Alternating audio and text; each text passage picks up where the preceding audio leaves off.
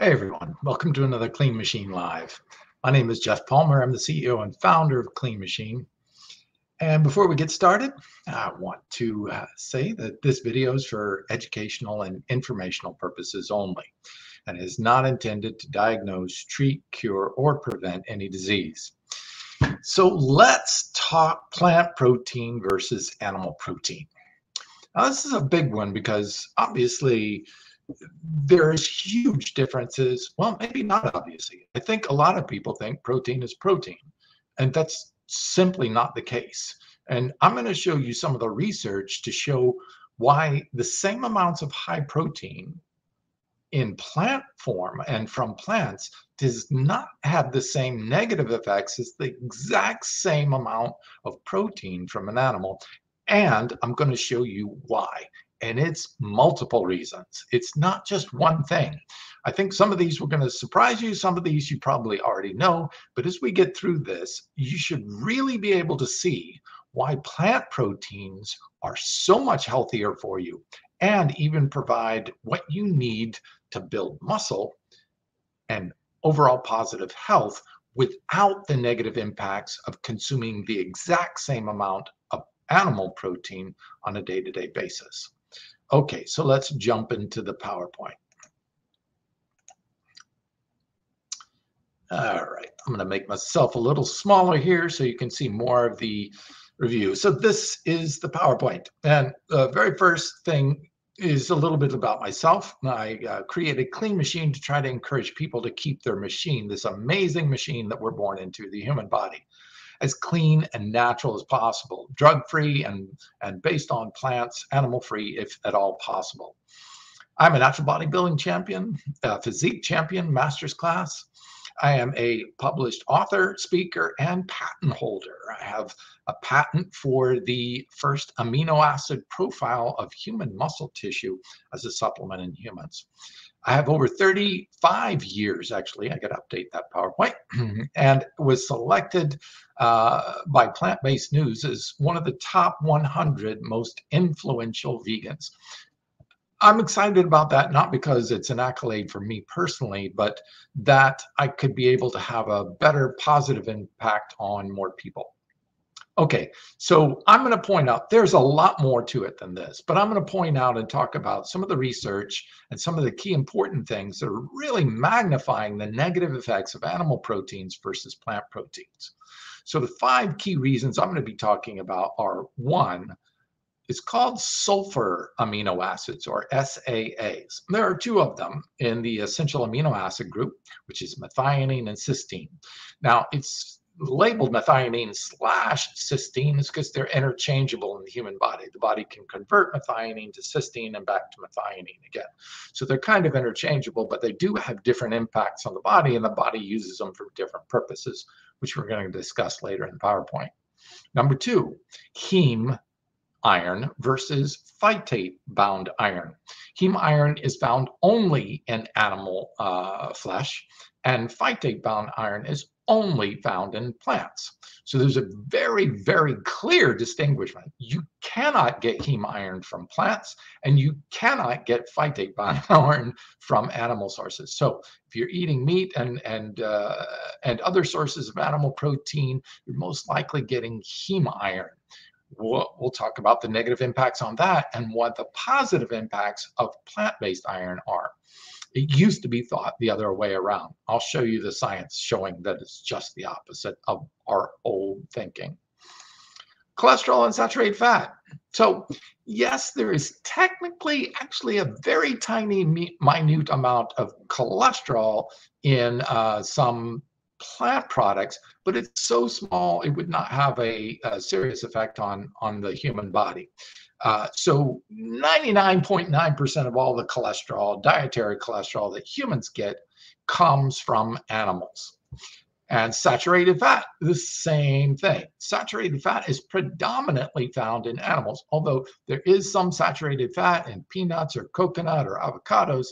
But that's not something that we're eating every day, every meal, all the time, generally. The normal population just doesn't consume that amount of saturated fat, and it's just not as prevalent in the plant kingdom as it is in the animal kingdom, where saturated fat is pretty much across the board in most animal flesh. IGF-1. What is IGF-1? It stands for insulin glucose factor 1. Insulin growth factor, excuse me, 1. Okay, so IGF-1, more commonly thought of as human growth hormone, but it's similar to that. But it does affect growth in the human body. Now, a little bit of it is important. A lot of it is not good, and I'll explain the reasons why. But our body has a really nice system of producing what's called IGF binding protein, or IGF-BP. Now, the binding protein does exactly what it's supposed to. It binds to IGF-1 and holds it safe so that it cannot be used by aberrant cells. We'll get into that a little bit later in there. And then finally, microbiome dysbiosis. The microbiome is extremely complex. There's over 400 known forms of microbes living in our gut, and a virome, a whole list of actually some positive and some negative viruses that make their home in our gut. Some of those good viruses actually help to keep us alive, help keep our immune system strong, help defend against other bad viruses. So now we know we have a microbiome, which is your microbes, and also a viome, which is or a virome rather, which is a series of things. We also have yeasts and other forms of microbes living in our gut too. Now, there's a big difference of what that microbiome looks like and turns into when we put animal flesh or animal proteins into our gut compared to whole plant proteins, which are bound to polyphenols and fiber and omega-3s. Now, these three things have a huge effect on the differentiation of our microbiome. That's what type of microbes. Good microbes that promote health benefits for us, help digest our food, break down into metabolites that create lots of positive health benefits, or pathogenic, patho meaning disease causing, pathogenic bacteria. I'm going to dive into that towards the end of the video. Okay, so let's move on to the basics. The first question most people get is ask me when I let them know that I'm vegan is, where do you get your protein? And that's an odd question because all protein originates in plants. Protein is made from essential amino acids. And we call them essential because they're required to build the proteins that we all need. In humans and most herbivores, there are 9 essential amino acids, and in carnivores and true omnivores, there are 10 or more. Taurine being one of the essential amino acids that's essential for carnivores and some omnivores, they are not essential for herbivores like humans.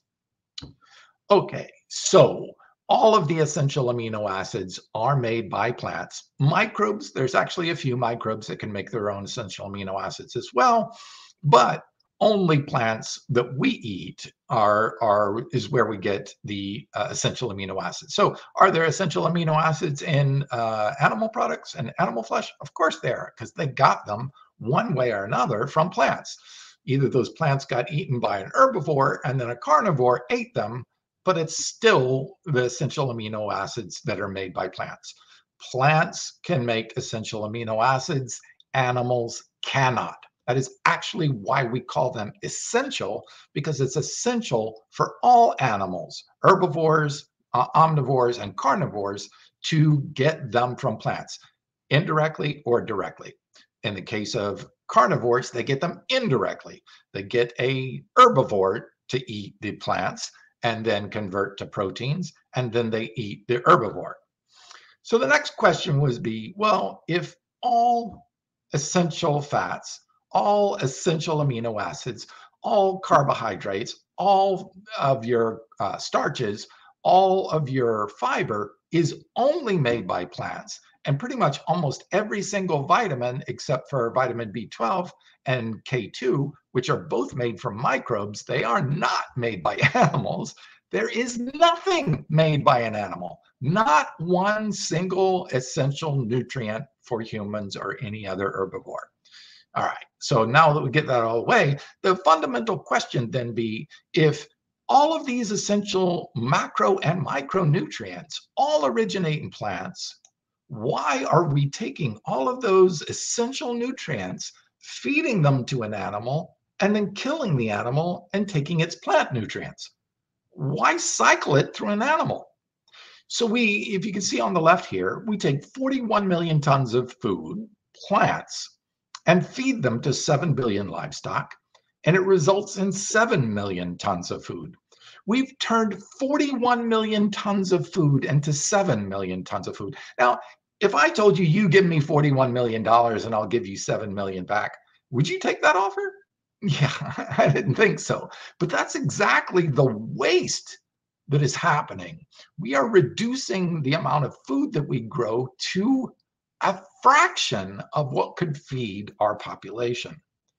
Now, this is not sustainable, and the World Health Organization and many of the other top organizations across the globe are saying we must cut back on this extraordinarily wasteful process.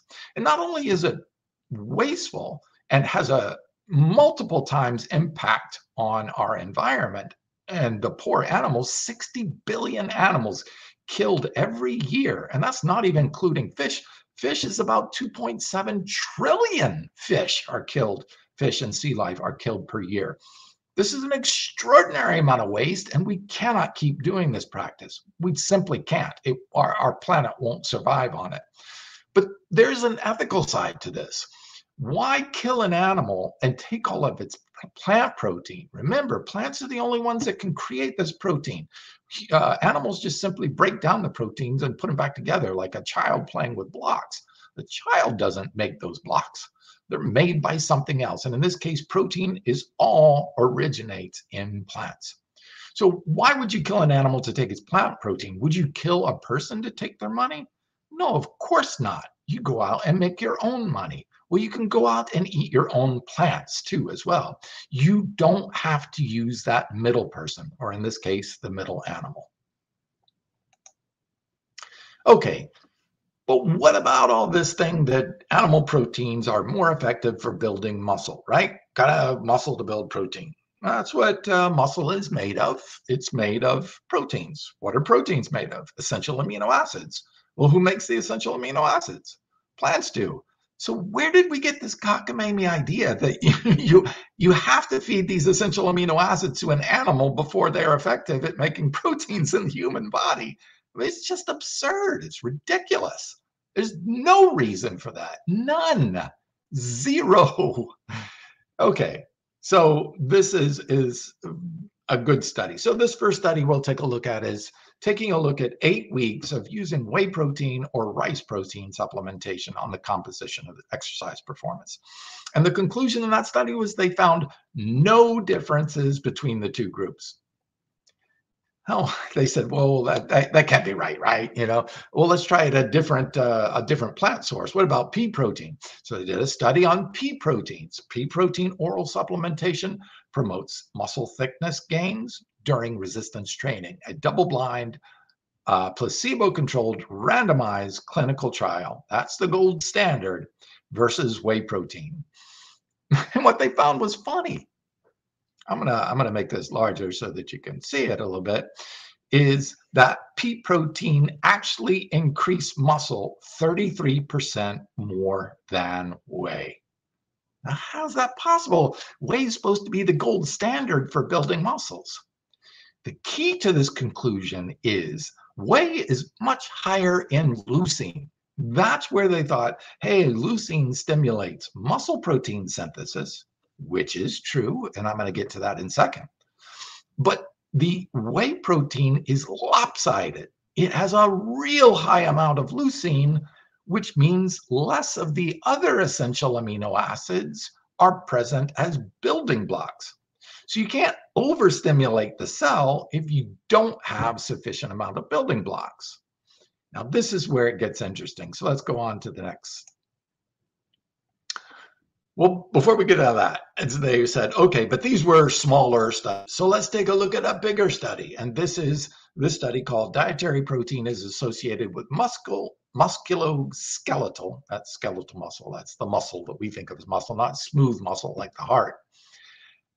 Independently dietary patterns. So they were looking at all the dietary patterns, what you ate. If you ate more animals, if you ate more dairy, if you ate more eggs, if you ate more chicken and fish, if you ate more plant proteins. So those are called protein clusters. Those clusters in the study is clusters of a group of people that ate more higher amounts of X protein, animal proteins, or a cluster that ate more plant proteins.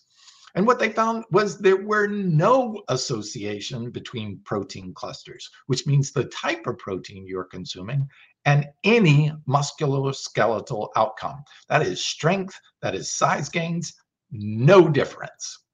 The only difference that they did find was right below this. Individuals with the lowest amount of total protein intake did have significantly lower lean body mass or muscle. So yes, the more protein that you consume, you can actually add more muscle because the body is not going to add muscle if it can't support it with the proper nutrients intake. Okay, so even the big studies, this study had 3,000 men and women, both genders, and ages across the board from 19 to 72 years of age. So all ages, all genders, 3,000 people, no difference. Pretty solid study in looking at what the differences are. So in the first two studies that I talked about, why use a high protein diet in the plant versus whey studies? In the whey protein study, they used, I believe, 48 grams of protein, and in the pea protein, they used 50 grams of protein. So why did they do that? Well, the design was to help neutralize the differences between leucine. So leucine does stimulate muscle protein synthesis, or MPS. So leucine acts kind of like insulin at the cells. Yeah, I'll show me a little bit closer so I can show you what that means. So you have a cell muscle and you have two basic docking stations. One, leucine comes over, docks to the station, says, hey, there's enough essential amino acids present to build proteins, open up and let some essential amino acids in so we can build some proteins. So leucine stimulates that process, just like on the outside, there is a docking station for insulin.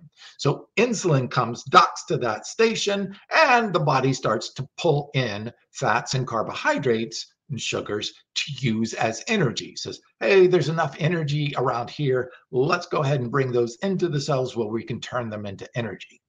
So leucine acts as that. So let's get back to the study. So if you look on this, you can see leucine in the dark green there, and you can see whey protein at 10.5 compared to pea proteins 8.4, soy protein at 8.1, and rice protein at 7.3. So you can see the plant proteins have much lower amounts of leucine.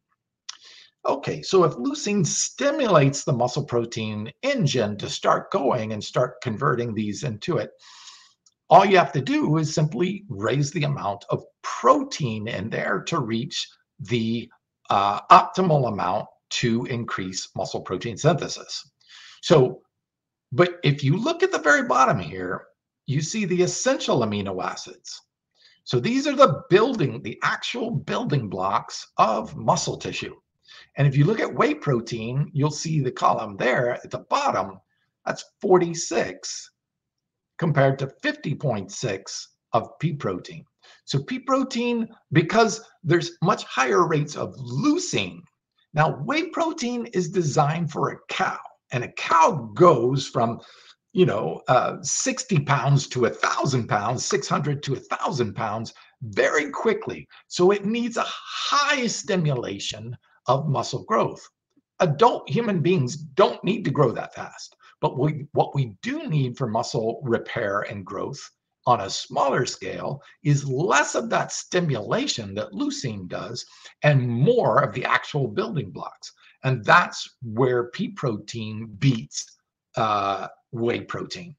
Remember, because the high amount of leucine, you're compensating. If you take more leucine and put that in the protein, you're going to have less of the other essential amino acids because there's only so much in a gram of protein. And it's just the ratio of those amino acids that's important. Now, there's a couple other amino acids that are really important, but I'm going to talk about that a little bit later. Okay, so let's look at it's called the leucine threshold. Okay, so the leucine threshold, there's a line. See that middle line growing through there? That line is actually the line at which once you reach that line, that will maximally stimulate muscle growth. Once you go above that line, you're not getting any more stimulation. The body has negative feedback loops that says, okay, that's enough stimulation. We don't need any more. So that extra leucine doesn't really matter. That's where the difference between animal protein, especially whey, and the plant proteins can be different. As you can see, the suboptimal line, well, that is soy and rice protein measured there, lower in leucine.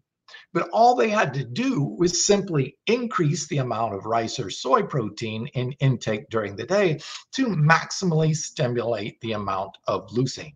Once you get there, you not only have more leucine, enough leucine to maximally stimulate muscle protein synthesis, you also have the building blocks to build the muscle.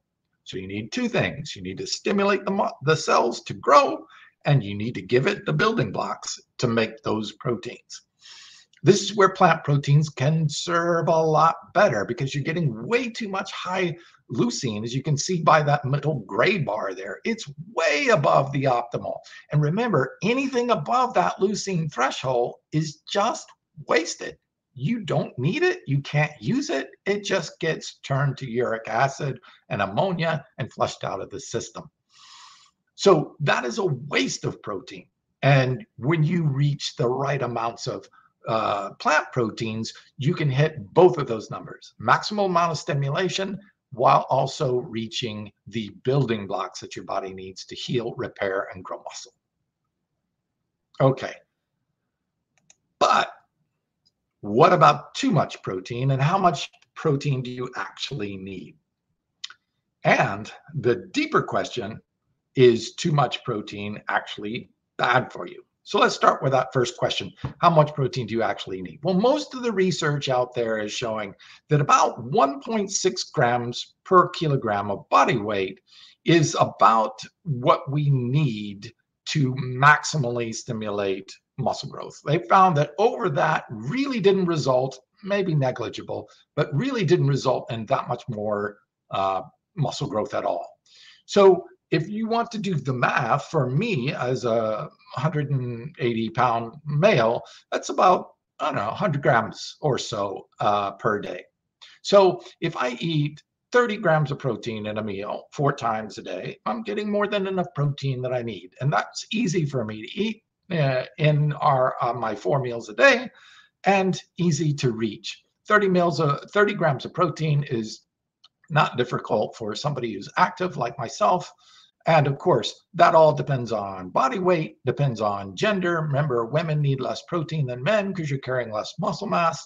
Active people need more protein than inactive people.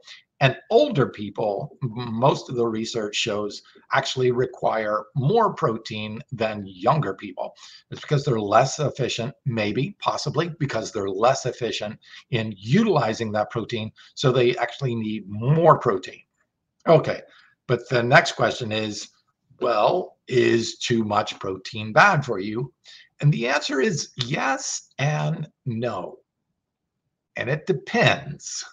And that depends is really shown pretty mind-blowingly in this next study. Okay, so this study is called Low Protein Intake Associated with a Major Reduction in IGF-1, Cancer, and Overall Mortality in the 65 and younger population, but not older population. which is what I was just referring to. If you're over 65, you actually may need more protein, and it does not have to, seem to have the negative effects in the older population that it does in the younger set. Okay, what did this study found? Now, this study is really interesting because one of the first studies I've seen that actually teased out the difference between consuming animal protein and consuming plant proteins, because there was a huge difference. They found those in the highest quartile, those eating the most amount of animal protein, had a 75% increase in overall mortality, a 400% increase in cancer death risk, and a 5 times increase of diabetes. But the same study reported that these associations were either abolished or attenuated if the proteins were plant-derived. Now, why is that? Why would the exact same amount of gram for gram, the exact same amount of high protein consumed in animals have a huge increase, 4 times as much cancer, 5 times as much diabetes? Why would it be so different? Isn't protein protein? No, it is not. Why did these animal proteins cause diseases and the plant proteins did not? Well, there is actual differences between the amino acids. Remember, we were talking about the differences in the amino acids for leucine, that being much higher. Well, leucine stimulates IGF-1. IGF-1 increases the risk for metastasizing cancer. IGF-1 is a growth stimulant. If it gets to a cancer cell, it can increase its growth, cause a cancer cell to metastasize and spread. And this is when cancers become lethal, deadly. It's higher in methionine and cysteine. We'll jump into the research on methionine and cysteine. These are the 2 sulfur amino acids that are found generally much higher rates in animal proteins than they are in plant proteins. As a matter of fact, most of the plant proteins are much lower in methionine and cysteine, and why that's an actual good thing. I'm sure everybody's heard about this, that plant proteins are not complete proteins. So that myth came from this comparison that plant proteins were so much lower in methionine and cysteine.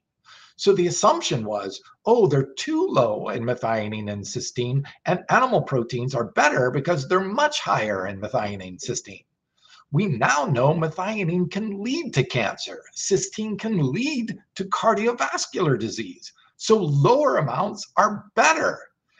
They used to think that higher amounts are better, even calling plant proteins incomplete because of this. I mean, that's so silly. The truth is just the opposite, that plant proteins have the proper ratios of methionine and cysteine, where animal proteins are too high in these and can lead to disease states. I'll jump into the reasons why in a second. Then we've got heme iron. We're going to talk about that. We've got microbiome dysbiosis. That's disrupting the good bacteria compared to the bad bacteria every single time we eat an animal-based diet. Every single meal even does our microbiome alter because of the food that we put in our mouth. And then finally, cholesterol and saturated fat. Okay, so let's take a look at these amino acid differences again with methionine and cysteine. Okay, so first one I want you to do, if you're watching this, I want you to go ahead and pause the video. If you're watching it in real time, just check it out online later. But methionine-dependent cancers. So there's a whole group of cancers: lung cancer, breast cancer, prostate cancer, pancreatic cancer, the most lethal form of cancer known. They're all dependent on methionine. So we know this so well in the scientific community that we actually call them methionine-dependent cancers. So if you look at the study below here, it says a review, I'm going to pull it up big on the screen so that you can see it. I'll remove me. A review of methionine dependency And the role of methionine restriction, that is reducing the amount of methionine in the diet, in cancer growth control and even lifespan extension. Yes, you can actually live a longer life by simply reducing the amount of methionine. And it's so easy to do that. Just eat plant proteins, which are lower in methionine, and eat less or no animal proteins, which are rich in methionine. So even in the study, it calls it out specifically for vegan diets. In humans, vegan diets, which can be low in methionine, may prove to be a useful nutritional strategy in controlling the growth of cancer. So we know that these cancers feed on methionine. You can actually take these cancers, put them in a petri dish, and remove all the methionine, they'll starve to death and wipe them out. There's actually a strategy for killing cancer cells is to simply reduce the amount of methionine in the diet. They now use this for cancer patients, say, put them on a methionine restricted diet, AKA a plant-based diet. And sure and behold, many of those people then see their growth halted or even reversed. That's a beautiful thing that you can simply change what you're putting in your mouth and change the way your body is affected. Okay, so let's touch on cysteine. So methionine can convert to cysteine in the bloodstream, in the tissues too as well. And cysteine can convert to a metabolite called homocysteine. Well, homocysteine is a metabolite of methionine and cysteine that converts to a very damaging cardiovascular disease-causing molecule, homocysteine. Homocysteine can wreak havoc on your vascular system, causing scarification, causing damage, which can then lead to plaquing of the arteries. When this plaquing occurs, this is what we call a heart attack, or if it's in the brain, a stroke, or if it's in the leg, a blood clot, or if it's in male genitalia, we call it erectile dysfunction. These all depend on blood flow, the heart, the brain, the body, the genitalia, the penis. It all requires blood flow. And the higher amount of methionine and cysteine, the more homocysteine you're running through the bloodstream, the more you're damaging those arteries and blood vessels, and the more chance you have for decreasing the blood flow to the brain, to the heart, and to the genitals. You do not want this. And every time you eat an animal protein-rich diet, you are contributing to this balance that can negatively impact the heart, the brain, and your sex life. Okay, so IGF-1. We saw that having a real high amount of branched-chain amino acids in non-vegans could lead to a high IGF-1. Well, why did I say it that way? Okay, is because vegans actually have higher amounts of what's called IGF-1 binding proteins. So our body uses IGF-1 for healing, repairing, and growth. Okay, so when you eat, IGF-1 goes up. When you exercise, IGF-1 goes up because it needs to heal and repair. When you eat, IGF-1 goes up because it now has the nutrients to do the healing and repairing. And when you sleep, IGF-1 goes up. And these are appropriate levels of IGF-1 regulated by our body using IGF-1 binding proteins. So our body will bind those IGF-1s so that we only have access to them when we need them. This is the way the body regulates IGF-1. So IGF-1 isn't swimming around the bloodstream and ending up in cancer cells and causing cancer cells to grow. You want the good cells to grow, not the bad cells to grow. When you stimulate or overstimulate a cancer cell to grow, it can grow wild. That is called metastasization. And about 90% of all cancer deaths are caused by this function, metastasized cancer cells. It's because they're being overstimulated to grow. So you don't want too much of this IGF-1, and the body has a great way of regulating it by binding it to binding proteins. Now, In the diets, take a look at the first study, the association of diet with serum insulin-like growth factor, IGF-1, and its main binding proteins. And they looked at almost 300 women meat eaters, vegetarians, and vegans. They found that the concentration of IGF-1 was 13% lower in vegan women compared to the 99 meat eaters. Why is that? It's because vegan women had 20 to 40% higher binding proteins. Remember, this binding protein actually binds to the IGF-1, keeps it safe from getting cancer cells to use it so that cancer cells can't be stimulated to grow. That is a good thing. Same thing in men. Men had 9% lower than vegans, was 9% lower in vegans than in meat eaters and vegetarians. So even just going vegetarian didn't affect it for men. It was only when we go vegan. Why is that? Okay, so IGF-1 can be stimulated by the production and the digestion of fiber. Right. So vegans generally have a much higher fiber intake than those eating meat. There is zero fiber in any animal product. In meat, in eggs, in poultry, in fish, in dairy has zero fiber. None. It only is made in plants and is only found in whole plant foods. Now, you can have plant foods that remove all the fiber. That's not a good thing, and I wouldn't suggest that. Getting those whole food plants in there can help you produce more of the binding proteins to protect you from overstimulating bad cells and keep you on a proper regulation of growth and IGF-1 for the good cells. That's a huge difference in why there was 400% more cancer shown in that study, because they saw the IGF-1 rates soaring. That's why they even named that original study high IGF-1 in causing all those cancers in the animal-based diet. Okay, so let's jump into heme iron.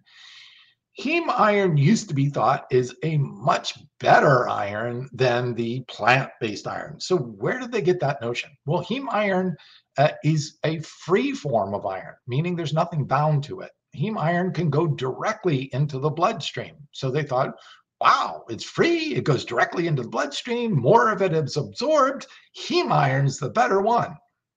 Okay, not so much. All right. So heme iron is a free iron molecule. What does iron do when it gets wet? It rusts. That's exactly what's going on. Not exactly. It's called oxidation. Oxidized heme iron then becomes a free radical and can start damaging our cells. It can damage our cells inside our body once it goes in. It can damage our cells within our organs. It can damage cells in our gut. As a matter of fact, the highest amounts of heme iron showed also the highest amounts of colon cancer. That is the #2 cancer killer of men and women in the United States. And there's a good reason for that. It's because that oxidation is damaging those cells. So what about plant-based iron? The plants really smartly said, wait a minute, free iron can cause damage, so let's stick an antioxidant called phytate to the iron to protect that iron from oxidizing, so it can't be damaging. This will protect that animal consuming it, so it doesn't get iron that causes damage, like heme iron does. Also, the body in heme iron absorbs a whole lot of so much so that our liver creates this molecule called hepcidin to block that amount of heme iron. And when it does that, heme iron can build up in our gut because it's not even able to get into the bloodstream. They found that a high amounts of heme iron from eating just like a steak or a piece of liver can cause so much heme iron that our body will try to block it from coming in, because saying, no way, that'll be damaging to the inside of our body. Let's prevent that heme iron from even getting in. They used to think, oh, phytates, they're bound, so not enough is going to get in. Just the opposite is true, that it's a regulator. Our microbiome can break off that phytate and release it when it needs to. As a matter of fact, our own gut cells communicate, sending cell signals to the microbiome to say, hey, cleave off that phytate and let me use it for iron. So it's self-regulating, whereas heme iron is just free radical, damaging everything. If it's too much, it's too much, and it just starts damaging cells. This is a huge difference between plant-based iron. Not only that, let me make this a little bit bigger so that you can see.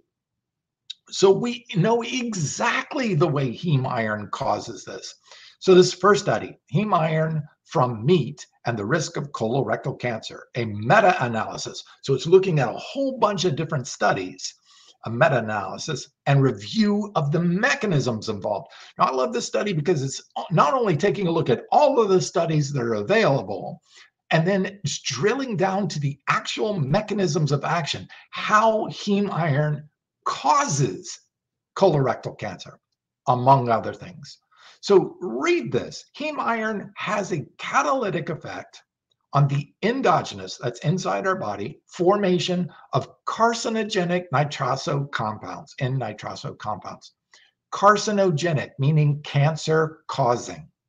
And the formation of cytotoxic and genotoxic aldehydes. Cytotoxic means it's toxic to cells.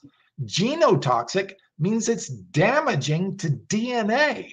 When you damage the DNA starts producing cells that are aberrant or cancer cells. So you have the exact mechanisms of action of how that heme iron found in every single animal flesh. I don't care if it's chicken or fish or lamb or beef or buffalo. All animal flesh contains heme iron. Heme iron is known to cause cancer. We know the exact way it causes cancer. It damages cells, it damages DNA, and causes cancer through N-nitroso compounds. We know this. We know this is found in only animal flesh. It is not found in the plant kingdom at all. All right. So what about the phytate one? Well, they thought, hey, if it's bound to phytate, it's not going to absorb as much. You're not going to get enough iron. Bunk. That is just simply not true. And if you read the study below, it says dietary suppression of colon cancer, fiber or phytate. They used to thought that the plants were because of the fiber, and fiber does convert into butyrates, short chain fatty acids, one called butyrates, that actually heal and repair and protect the colon cells. So they thought that was the mechanism, but actually the phytate itself is cool. Phytic acid, also known as IP6, because it's inositol and 6-phosphate molecules stuck to it. Okay, let me put myself up here a little bit. So phytic acid, remember, it can break off. Once that phytic acid is free, it can actually go into cells. Phytic acid is a growth regulator. So it goes into the cell and can take the DNA that is switched on to hypergrowth in a cancer cell and actually turn that back off so that that cell grows normally. So we found that phytates can protect against cancer formation. It can actually help with destroying cancer cells if they are too progressive. So it can kill the cancer, it can prevent cancer, and it can actually go in and reverse cancer. Change a cancer cell back into a healthy, normal cell if it's salvageable. If it's not salvageable, it destroys the cell. This is what phytate does. Phytate in beans and grains. This is good. We used to think that phytate was an inhibitor, a nutrient inhibitor. No, it's a nutrient regulator, so you don't get too much, and so you don't cause damage, and so you actually protect the cells, kill the cancer cells, and even reverse cancer cells. I mean, this is about as good as it gets, and it's found only in plants. Animals have heme iron causing cancer. Plants have phytate-bound iron reversing cancer. Now, which do you want to put more in your body? Those foods that cause cancer, cause cardiovascular disease, cause erectile dysfunction, cause Alzheimer's, or the foods that actually prevent all that from happening, reverse that when it happens, destroys those cancer cells instead of destroying your life. It's powerful stuff. And I feel like if people understand what they're putting in their body, what the research is actually telling us about the mechanisms of actions, once you have that information, I trust that you are smart enough to make the better decisions for yourself about what you're putting in your mouth. So you don't just coast through life, wait till those disease happens to you and say, God, why did you do this to me? No, that's not, no, it's you that did that to you. It's your choices that did that to you. And once you understand this information that I'm showing you, you can make a better choice for yourself, not point your fingers and blame it everything else. It's you. You can take responsibility and own that decision, and you can own a better outcome for yourself. That's why I share this information. I want you to have a better outcome for your life. I don't want you to suffer through disease states like cardiovascular disease, diabetes, heart attack, stroke, Alzheimer's disease. These are horrible experiences. Horrible not only for you, but for your loved ones that have to watch you suffer through it. Don't make them do that just because you're reluctant to change your diet. It's just not worth it. All right, let's keep going. Let's take a look at exercise, because it's not all diet here too. Article, breakthrough exercise may stop disease in its tracks. This is a great article. The patient's levels of anti-cancer myokine increased in 3 months. Myokines could signal cancer cells to grow slower or stop completely. That's quite substantial, indicating chronic exercise creates a cancer suppressive environment to the body. Now, this is really important that they put in chronic exercise. Now, chronic means exercising on a regular basis to a higher degree. So a little bit of exercise is great, but chronic or regular exercise, working out 3 to 5 times a week and using resistance training or strenuous training can make a big difference on cancer, according to this study. Myokines in and themselves do not signal cells to die, but they do signal our immune cells, T cells, natural killer cells, NK cells, to attack and kill the cancer cells. We believe this mechanism applies to all cancers, he said. And there's a study for you. You can look it up and read it yourself. It's pretty powerful. Myokine expression and tumor suppressive effect following 12 weeks of exercise in prostate cancer patients. So this was looking at prostate cancer patients. But again, remember, we believe this mechanism applies to all cancers because this is a broader mechanism, a mechanism that goes after and supports by stimulating our own body to produce immune cells, specifically T cells and NK cells, natural killer cells, to attack and kill these cancer cells. And the more consistent you are with your exercise and the more diligent, intensely exercising, better your outcomes could be, according to the study. And finally, let's take a look at diabetes.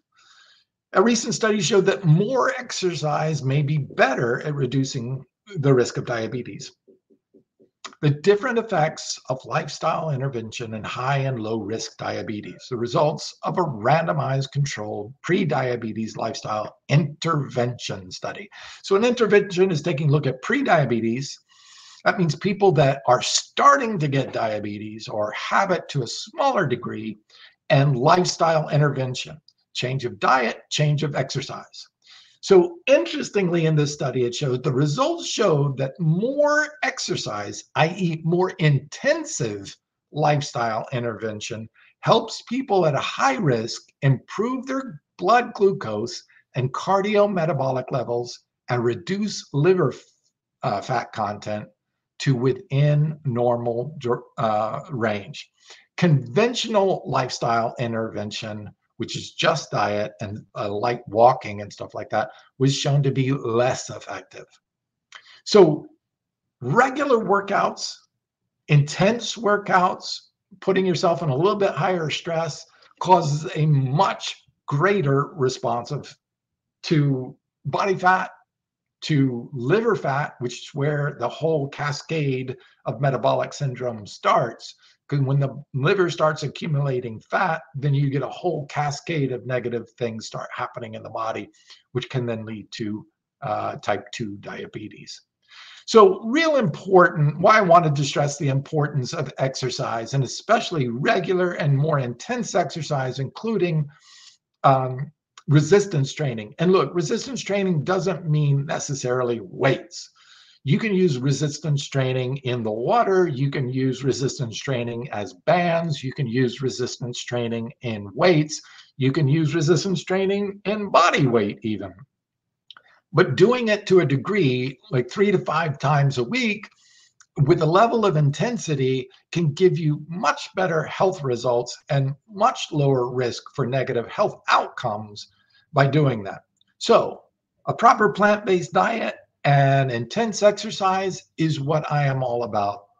This is why I share this information for you. I want you to live the best life possible. I want you to make your family proud, but I also want you to be there for your family. Guys especially are tied into this meat is masculinity myth. And it's not masculine to be dead. It's not masculine to have disease states like cardiovascular disease and heart attacks and strokes, Alzheimer's disease. That's not masculine. Not being able to think, not being able to respond to your children, having erectile dysfunction, not being able to have a positive sex life with your partner.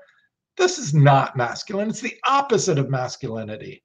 In order to be masculine, you need to be strong and vital. You need to be alive. You need to not be sick so you can provide for your families, provide for those you care about, and provide for those who care about you. That's what I want. I want you to have the best life possible. This is not about a dogma that, plant-based is right and you're wrong. Get over that. That's ego. It's your life. And the propaganda out there of telling you that meat is masculinity is killing you. It's destroying your life. It's setting you up for higher disease risk all the way across the board. And I showed you the science. Men and women. It's a shame that we're seeing some of these impacts even greater in women.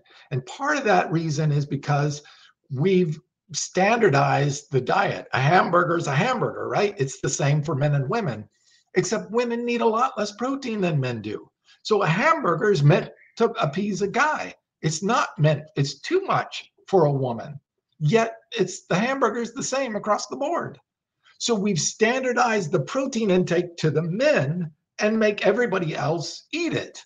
That's not fair. It's not right. It's not healthy. It's not good. But that's that male dominated society that says you got to make it right for me, right for the men. And it's killing women now. They're getting the disease rates that we are because we're feeding them a men's diet of higher amounts of protein than they actually need. You can see the impact of animal protein. You can see the impact of plant protein.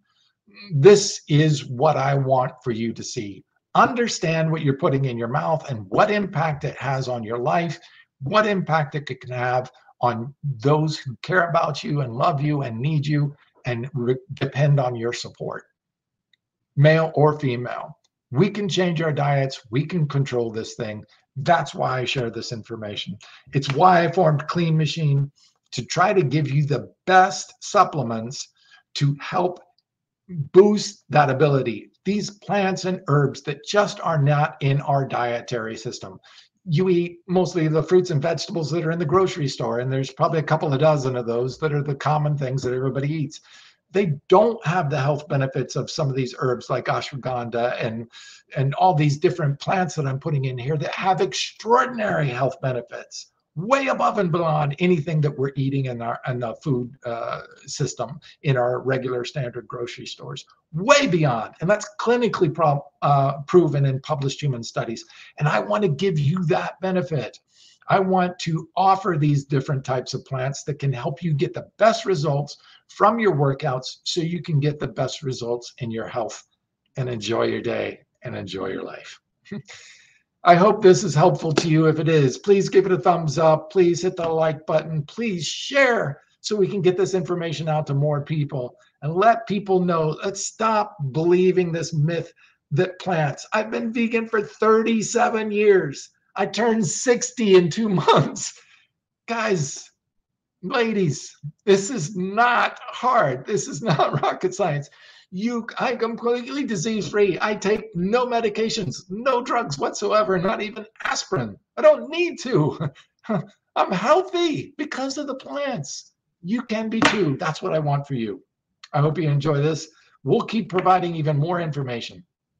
I'm going to do a deeper dive into the essential fatty acids next. I hope you enjoy it. Thanks for tuning in.